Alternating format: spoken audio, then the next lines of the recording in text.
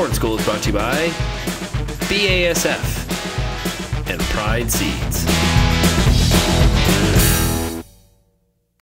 Catching up today with Albert Tenuta, OMAFRA's plant pathologist here at Ridgetown. We want to talk about vomitoxin and ear molds and all those things that we don't like to see in the fall.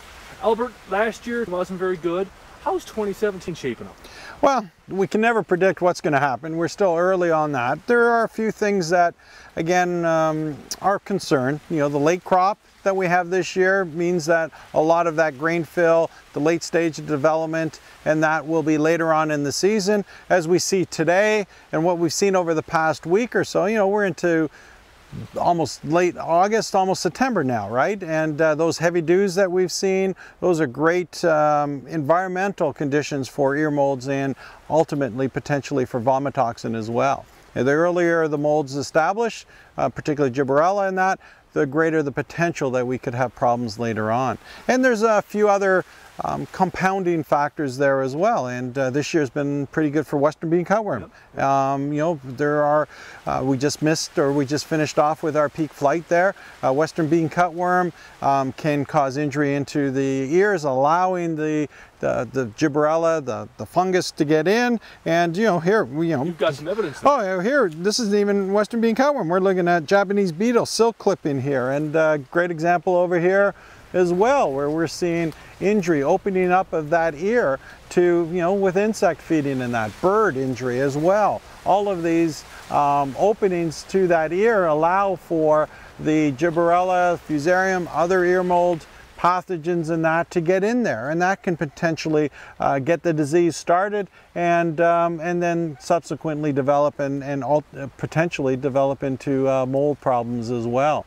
And so that is a factor that can contribute. We talked earlier about northern corn leaf blight, some of those later season diseases, foliar leaf diseases that we see in the late season as well. And so diseases such as northern corn leaf blight, again, can compromise or impact that plant's overall health, stress those plants, stalk rots as well, anything that can result in those plants cannibalizing themselves and moving resources to fill that ear could result in increased stresses and have an impact. Tell us about, I mean, it's late August now, it seems to be raining every day, and those conditions seems to be right for that type of situation. What should growers be doing as we soldier through the fall? Yeah, and so important to be out there scouting. You know, it's still early right now. We haven't really seen any impact or ear mold starting to develop.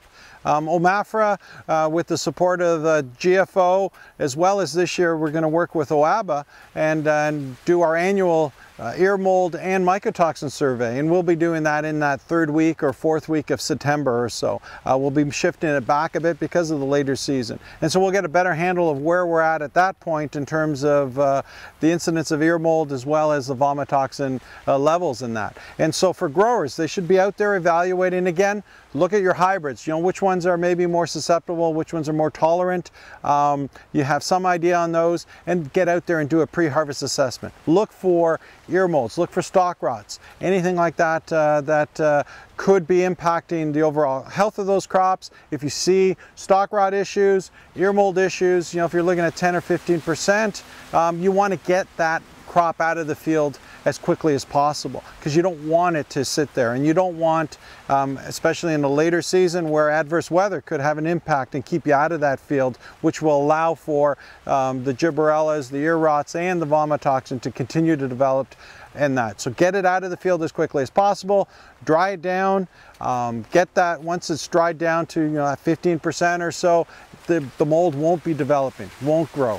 So we want to get out of the field as in good shape as possible so that we can minimize the field conditions that allow for those molds and ear rots to develop, as well as the vomitoxin. And then remember storage as well. You want to make sure when you put something in the bin, it never comes out better than it went in, but we really want to make sure that when it comes out again, that it's as good as it went in.